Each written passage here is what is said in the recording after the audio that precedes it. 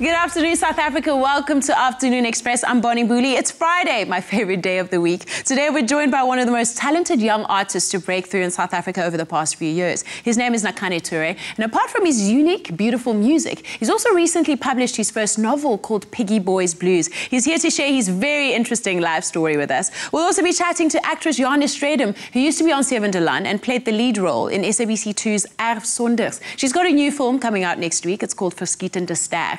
And because it's the weekend, we'll be taking a look at a fun way to spend an afternoon with your family and friends. It's called Hint Hunt, and it's basically a giant puzzle-solving adventure that you can play with your friends and family. We're in the kitchen handling some very expensive steak, and I'm not talking about bonang.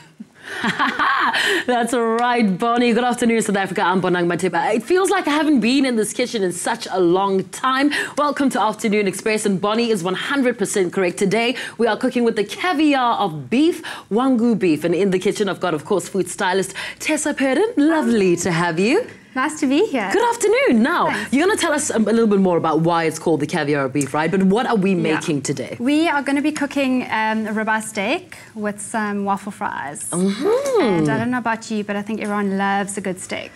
I love a good steak. I love a good steak. So what are some of the ingredients we're going to need here? Okay, so first of all, the meat, which is the most important. We've got two ribeyes here. One is the Wagyu Angus that we're going to be cooking. And then a normal ribeye, and you can really see the difference. Yes. And that's because the Wagyu Angus has got a lot of marbling. And marbling is the fat, the intramuscular fat that's in the meat. It almost looks like a piece of marbling because it does.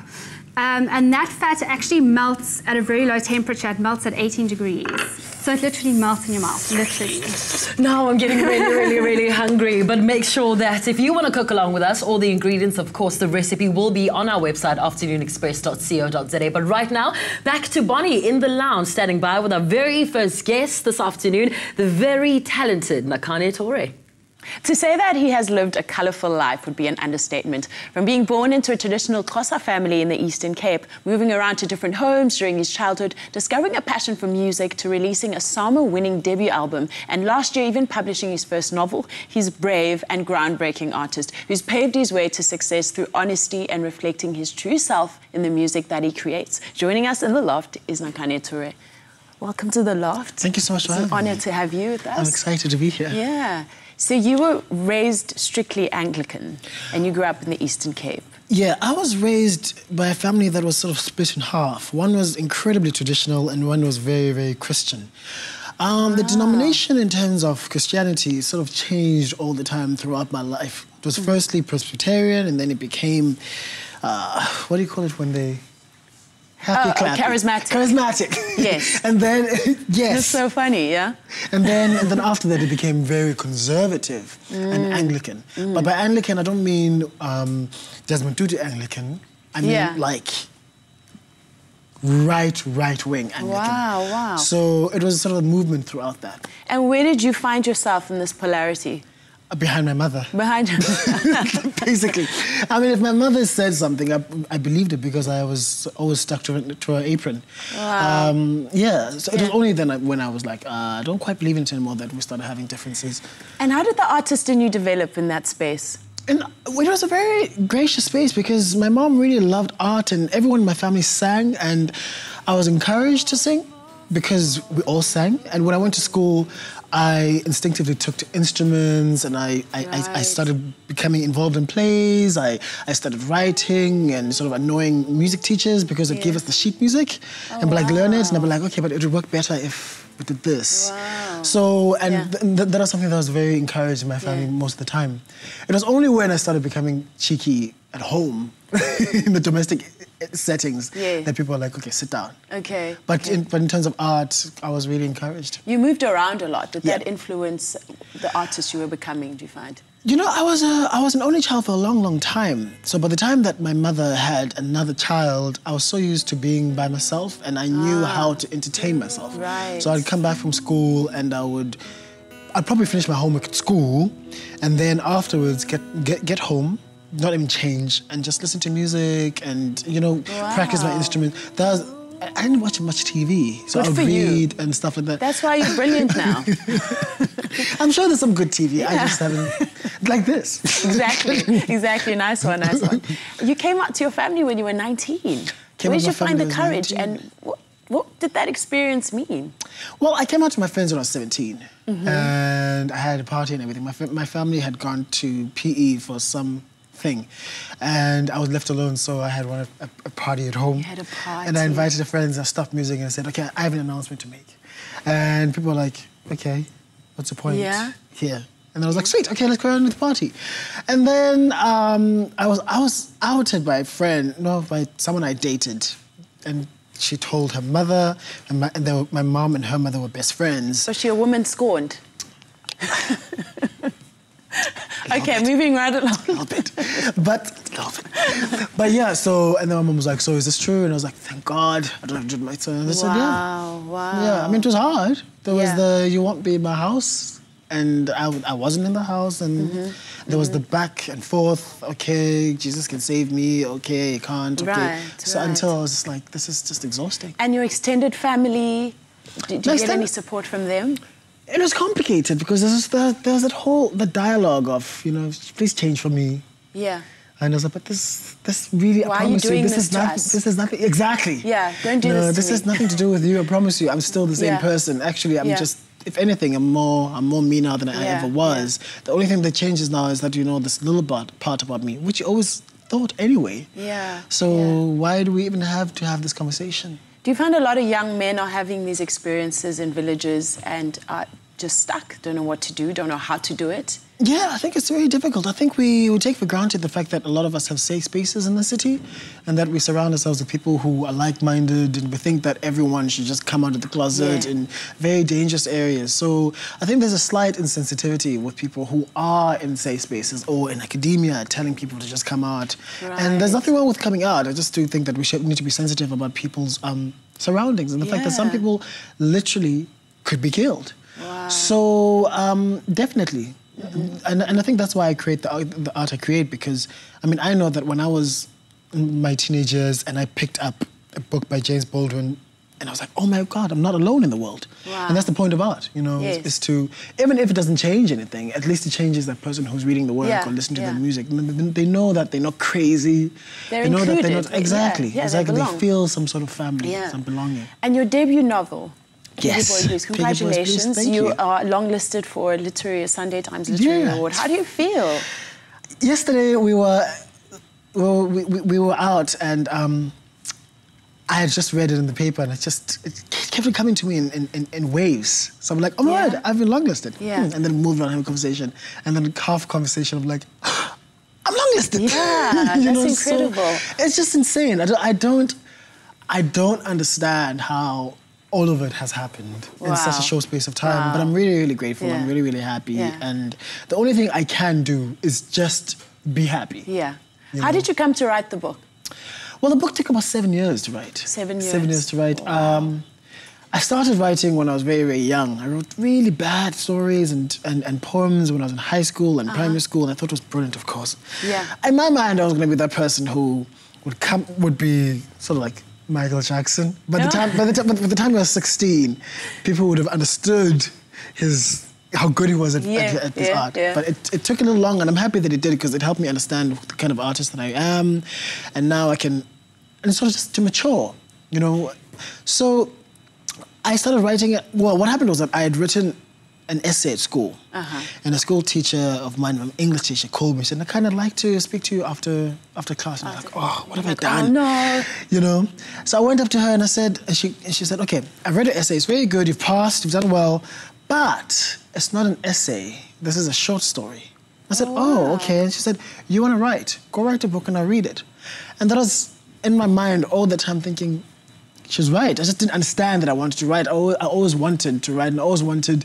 And when I think about that essay, that short story I'd written, all the properties that were in that short story are in my novel in some way or another. Oh, that's incredible. So it was that encouragement again from people who saw something in me that maybe I hadn't even realized at the time. And I started writing it when I was, I think, 20. I'd gone through a trauma and I wanted to just write it out of me. And initially it was very autobiographical, but throughout the years I was starting to sort of make it even more fiction and sort of work with creativity. Oh, I'm glad you did, and we need more teachers like that. Yeah, we really, really do. We're going to be back and talk more about your book and your music, but we're going to take a short break. We'll be right back. Welcome back to Afternoon Express right here on SABC 3. In case you just tuned in, just in time for part one of our very exciting cooking session with the food stylist Tessa right here in the kitchen. And today we are using, of course, the caviar of beef, Wagyu beef. We're going to make that the ribeye and accompany with some beer and mustard sauce. So let's get straight into it. Okay, so we're going to grab our meat, and I'm just going to coat each side with a little bit of olive oil. You can see it is quite. It's not quite dry. It is from the fat, and then I'm going to straight into the pan. Straight into the pan. Yeah. Oh. Okay, you can hear it sizzle, and I'm just going to season it a bit. Yeah. Just very lightly. Now, Tessa, I want to know the difference between Wagyu beef and, you know, an ordinary, let's say, ribeye. How much does it retail for? It's quite a lot more. I would say at the moment, ribeye, you're probably looking at between 1,000 to 2,000 rand in a butchery per kg.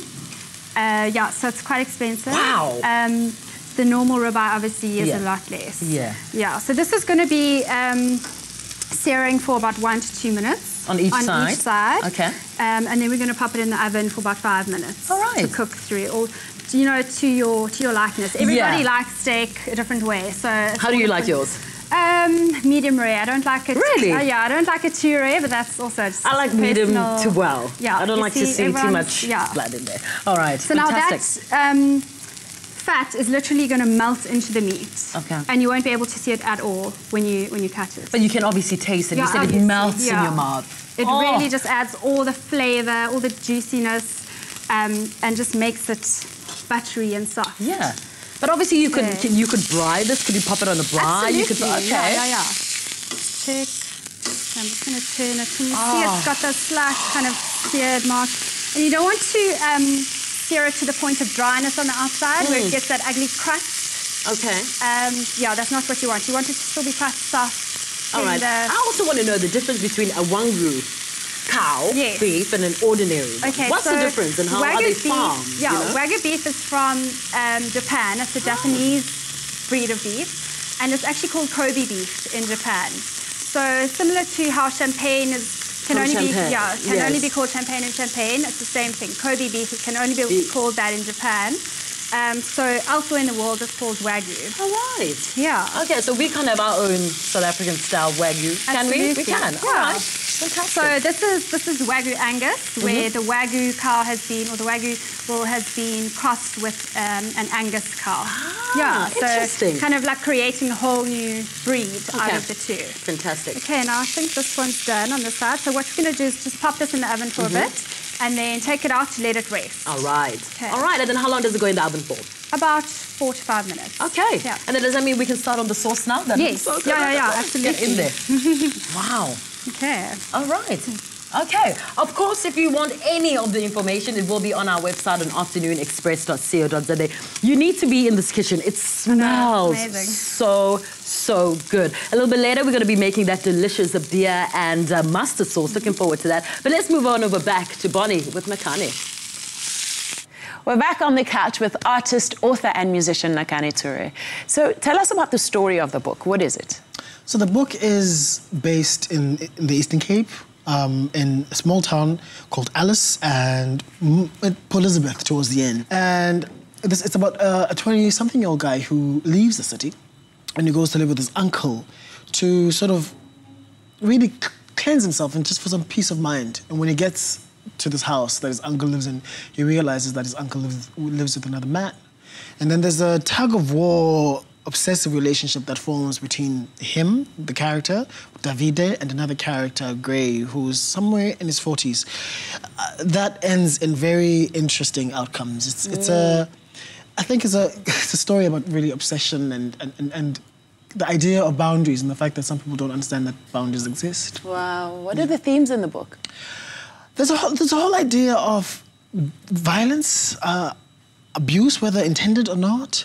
There's a theme of sort of baptism, in a way. There's this whole idea, there's a leitmotif of water in the novel that carries across, from the beginning to the end, really. Yeah. And and memory. Memory is a big theme in the book, and how we look at our memories differently depending on where we are in our lives, and depending on what we've done and what we want to remember and how we want to remember it, also depending on how much guilt and shame we feel. You know, so there's a lot of memory and shame.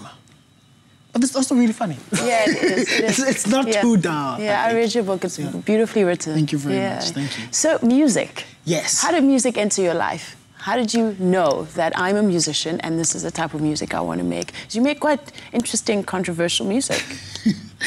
My friends always laugh at me because in my mind I think I make pop music. No. Yeah, they're like, no, you don't. Wow, okay. But in my mind, I don't know like, how that happened, but... It's going to be played on the radio, it's going to be, they're like, no, it's not going to be. No, Nakhane. So it's one of those things I had to get over really quickly. But my family was really, really musical. Everyone in my family sang and still does really, really well. Wow. They sang in choirs, they sang pieces by Mozart and Handel. So I always used to go to choir practices. I mean, I remember, I always tell the story when I was very young. And my mom said I couldn't come to choir practice that night.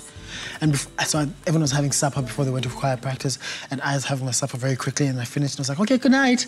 And then I snuck out and hid in the boot of the car.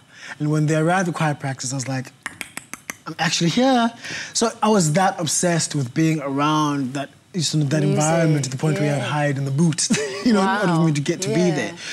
But it was around 7 years old, and it was a Christmas Carol evening, and I was given my first solo. I was singing Silent Night. And I remember at that moment, I remember holding the microphone thinking, I'm going to be doing this for the rest of my life. Oh, wow. You know? How beautiful. Absolutely and I put everything I had into acquiring that dream.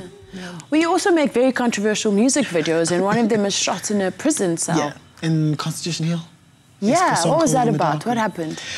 Well, In the Dark Room, the song In the Dark Room is about, well, the chorus is, hope you know I'll hate myself in the morning for this.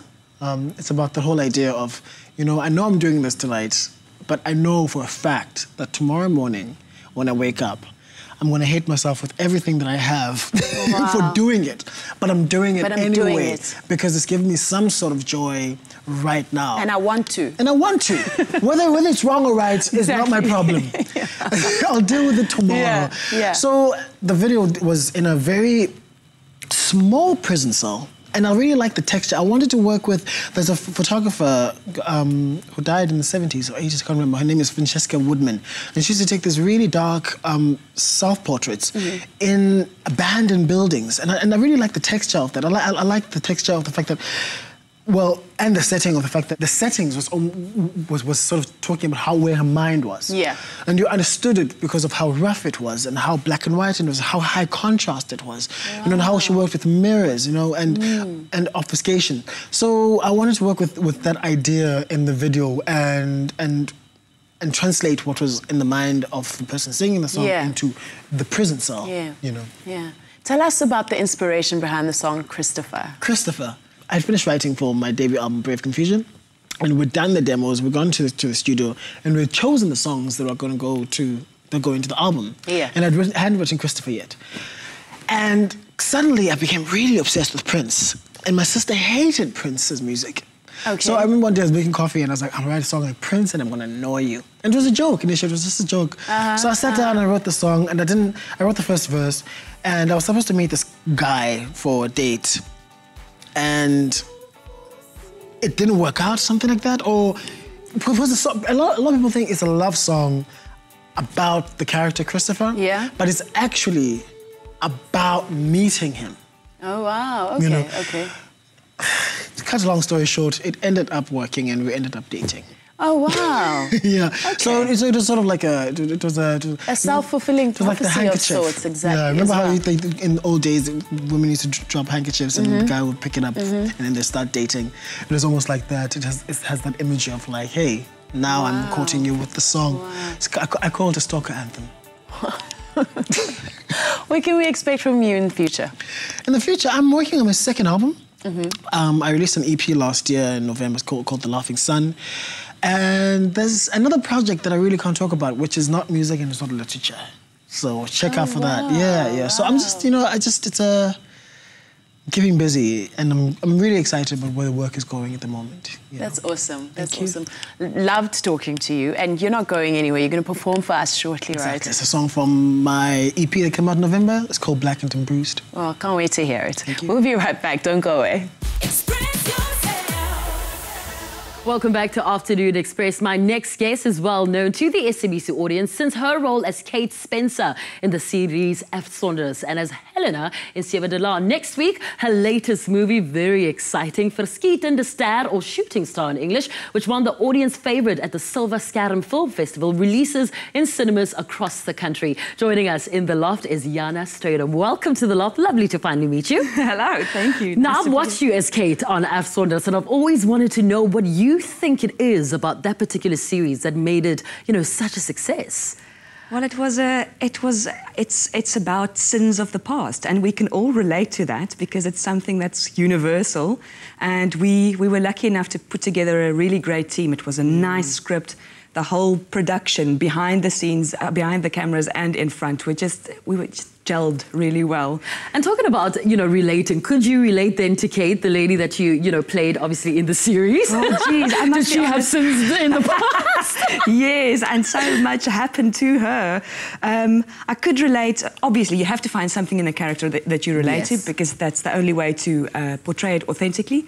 But I'm happy that I'm not her, because there's so much that happened to that poor woman. Oh, yeah. She had lots and lots of drama. But I mean, you've been through so many incredible productions that have been received wonderfully. Another one is Swartwater, which is of course about, the abalone poaching industry in South Africa.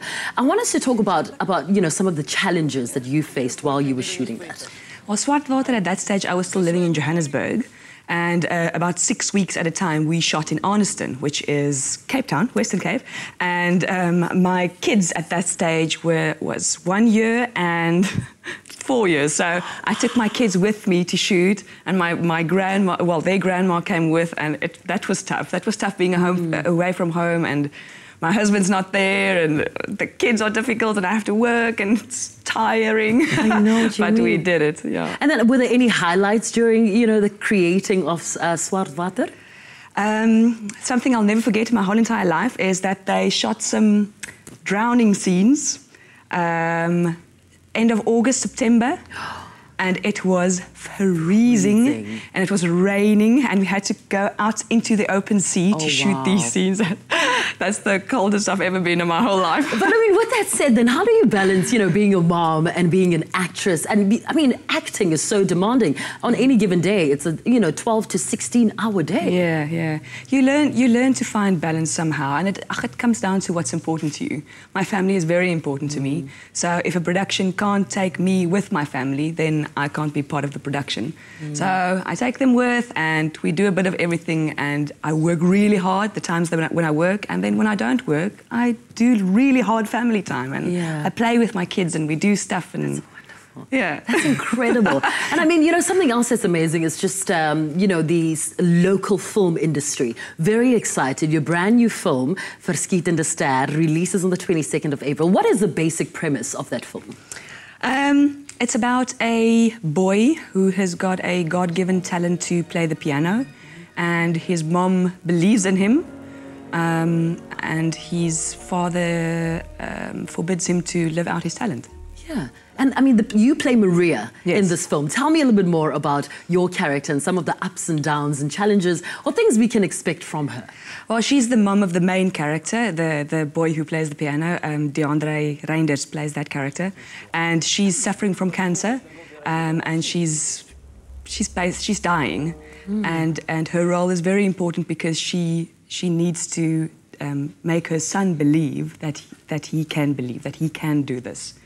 To have faith. So yeah, it's an important character, but it's a small role because she dies. Oh, that's terrible. Yeah. Sounds like a very intricate storyline. Yeah, it's a beautiful story, and people are going to relate to it because it's we've all been through the themes of forgiving somebody for something that they've done wrong to us. We've all had something done wrong to us. So again, universal themes, people will always relate to that. Absolutely, I can't wait to see it. But a couple of months ago on the show, we had Piggy back. Quite a ball of energy. How is it, or how, you know, working with him and just being around that big personality? Heike is Heike, hey.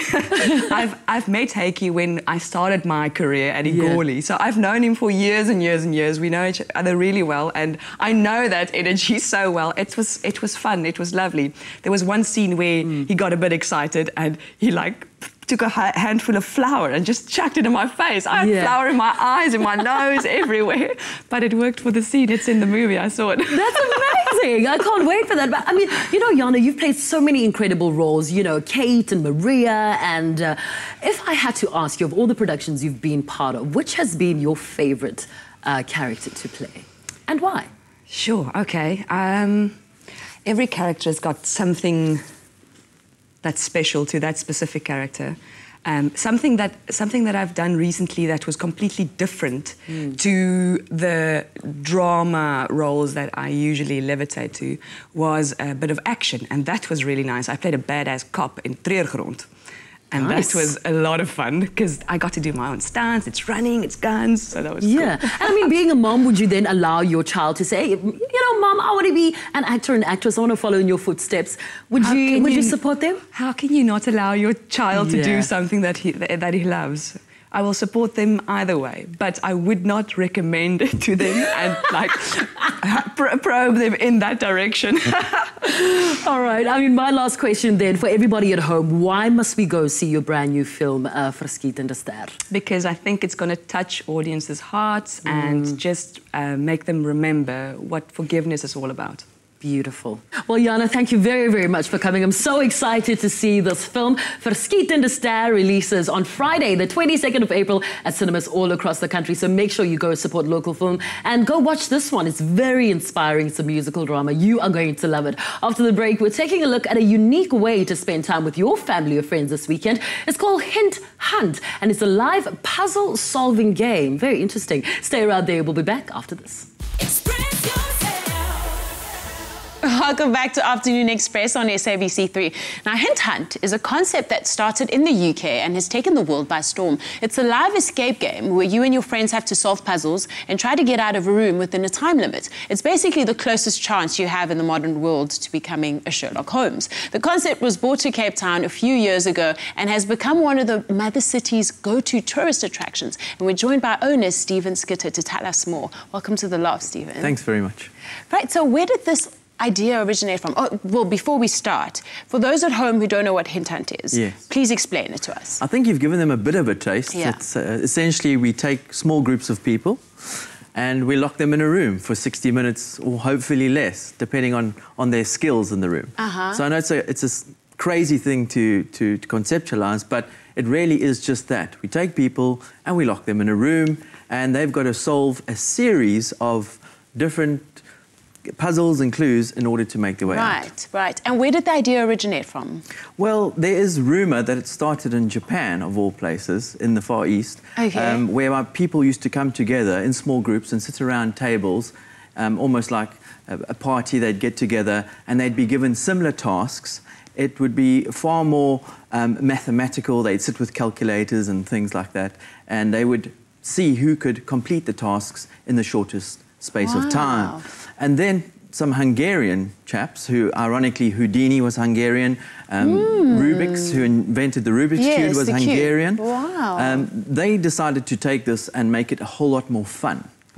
So take a game and put you in the game and make it, as I say, way more entertaining. Wow, that's incredible. So how many of these rooms are there and how are the rooms themed? All right, so globally there's hundreds of different themed rooms. So the themes really aren't about for a specific reason. They're simply themed to transport the player to an abstract environment. Another world, It's total escapism, excuse the pun. Wow. So you lock the room, and I mean, I tend to be claustrophobic sometimes, so I immediately I thought, how big is the room? The room isn't very big at all. I don't want to give too much away because you're going to have to come and we're going to have to lock you up. We've had lots of people who've had the same fear in terms of being a little claustrophobic, But we've allayed those fears. They feel fine inside, there's enough ventilation, and they've had fun. And I suppose that adds to the pressure of the game, right? Definitely. Right, so who do you recommend that one plays this game with? You know, you can play it with anyone. It really doesn't attract a certain target or a certain type of person. From the young to the very old, we've had 100,000 people play Hint Hunt at the Old Biscuit Mill here in Cape Town. Yeah. And we've got 2 different themed rooms at the moment. One is a detective themed room, and the other is a Japanese themed room that we call the Zen room. Both offer different experiences. Oh, that's incredible. So I could go with a partner, or a team from work could go together for a bit of team building. 100%. Yeah. In fact, we've got a whole corporate team building centre at the Biscuit Mill now that caters just for that. We bring teams together, we put them in the rooms, we see who get out the room first. It tests them by way of communication skills and all sorts of other interesting things that happen, you know, within the room. And what has been the success rate of players actually getting out of the room? Well, the success rate differs. Each room is slightly more difficult than the other. The JM room, the James Murdoch room, which is a detective-themed room, the success rate is about 40–50%. So of those thousands that have played, only about 40 or 50% make it out within the allotted time. And the Zen room, only about 20% of people make it out within the allotted time. Wow. So, and what's the fastest that people have made it out the room? What's the fastest time they've made it? You know, we always, as game makers, we always like to say that a good game or an escape game is based on, you know, when the people come out the room. If people pop out the room with 20 minutes to spare, it really isn't as challenging as we'd hoped it to be. So we say, you know, between 55 minutes and 60 minutes is the timeline. Most come out within the last minute. Oh, that's exciting. So are there any plans to expand it to Joburg, to the rest of the country? Ironically, we've just opened in Johannesburg at the Thrupp Centre in Illovo, and we certainly have high hopes that in Johannesburg it's going to be as popular, if not more so, than Cape Town. Wow. Why do you think that it attracts more tourists? Would you say that there's more tourists who go there rather than locals? You know, for us, the decision to put the game at the Old Biscuit Mill was for 2 reasons. The tourists know it as a destination, and for the corporates, they can get to it easily, and there's enough parking there. But the tourists love it simply because it's 1 hour out of their day. It's something completely unique. So when you've been to the beach or you've been to the wine farms and you've tasted all the fine foods that Cape Town has to offer... and you're a little bit tipsy. And you're a little bit tipsy and you want something strange to do... They come along to Hint Hunt, they spend an hour with us. They come out screaming, shouting. We've even had people say that this has been the best hour of their life. No way. Yes. So I'm definitely coming to Hint Hunt. Great. Thank you for coming to tell us all about it. We can't wait to have you. Awesome. For more information on Hint Hunt, pop over to our website, afternoonexpress.co.za. Let's head back to the kitchen for the second part of our Wagyu steak recipe. Thank you so much, Bonnie. Getting into part 2 of our delicious recipe here this afternoon. And we're about to make a very delish beer and mustard sauce, right? Let's get into it. Okay, so we've taken our steak out of the oven to rest. It needs some time for the proteins to just relax. And now we're going to make the sauce. So first up, I'm just going to saute some onions. A little bit of butter there. Yeah. Very hot, that pan. It is quite. Ooh. Okay. They don't need to have too much colour, just... Yeah, just until they're nice and soft. But I mean, this combination, beer and mustard, very interesting. Very nice, okay. Can you serve it to kids? You actually could, because the beer, the alcohol actually cooks off. Okay, cool. So you just get the main flavour of the beer. All right. Okay, so here it goes in the beer. And how much beer is that? Just that's about 3/4 cup, half a cup. And then some stock. Any kind of stock, was it chicken, beef stock is probably the best. Okay. I mean, you could use whatever you have on hand. Okay. Do you need me to help you with that? Yeah, do you want to just hold that? And then you have to scoop a little bit of mustard in there, correct? Yeah, so we're going to add all this mustard. This is just some hot English mustard. Yeah. And then... That's my favourite. Whole grain, yeah. Whole Don't you grain love mustard whole grain? Divine. Okay, I think that's all right. Okay, now we just need to put the heat up a bit. Now this needs to reduce until it gets nice and thick and creamy and rich. So that needs quite a bit of time, but let's just put in some salt and pepper. Salt and pepper, absolutely, for some taste. And how long do you leave it to sit on the saucepan for? Gosh, it'll probably be about 10-15 minutes to get it to the consistency that we want. But obviously we've got some already prepared. That's going to be... And this is how it looks when it's all done. Yeah, so you can see all the moisture is reduced, so it's nice and thick, and all those mustard and beer flavors are just mingling. I cannot wait to just get in there. All right, well, Tessa, this looks absolutely amazing. After the break, of course, we're going to be dishing up and serving it all to our incredible guests. Talking about incredible guests, one of them is going to be performing after the break. His name is Nakhane Touré. Make sure you don't go anywhere. More after the break, right here on Afternoon Express. Express yourself. Right now, it's time for us to get the party started. Bonnie's standing by with Nakhane Touré. He's ready to perform. Check it out. We've had an awesome afternoon in the loft today, getting to know Nakhane Touré. Now, before we get to the performance, today we're giving away a Nakhane Touré hamper containing his debut album, as well as his recent EP, Laughing Sun, and his novel, Piggy Boys Blues. All you have to do is SMS the keyword Express, your name and city to 33728. SMSs cost R1.50, T's and C's apply, and can be found on our website, afternoonexpress.co.za. Now, though, here's Nakhane Touré with Blackened and Bruised. I thought I said keep it far away from me.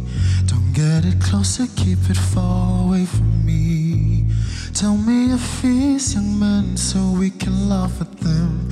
Like me laughing at the growl of a raging pub. Tell me your fears again, you laughing son. That you were obstinate in ways that were blackened by sin. And when you saw them guns in hands, we showed the ways. Stab and trust and take and plow and bow and burn and learn. Do you so buried in the light? Do you so buried in the light? Do you so... Do you love now? Blackened and bruised. Do you love now? Blackened and bruised. Do you love now? Blackened and bruised. Do you love now? I never thought I'd find what I found in you. Amongst the warring crowds, you saw me too. Now I know I love what they hated in you. Get it back, what they took from you.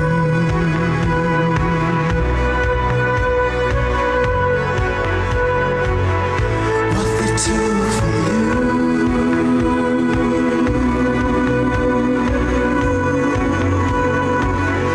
What they took from you. Do you love now? Blackened and bruised. Do you love now? Blackened and bruised. Do you love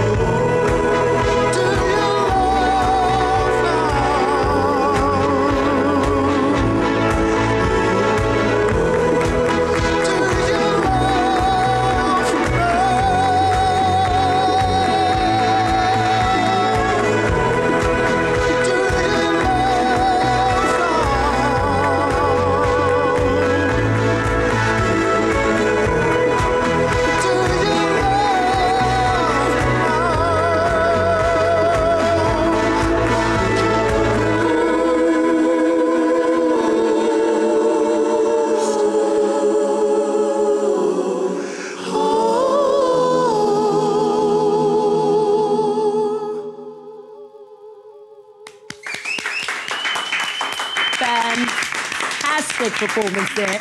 Nakhane, thank you so much. What a lovely way to end off today's show, of course. But we're not going to leave without eating. So, Tess, please do the honors. Jana, you came on a very special day. We're having the caviar of beef. It's Wagyu beef. There we go. Does that not look incredible? It looks nice, juicy pieces. divine.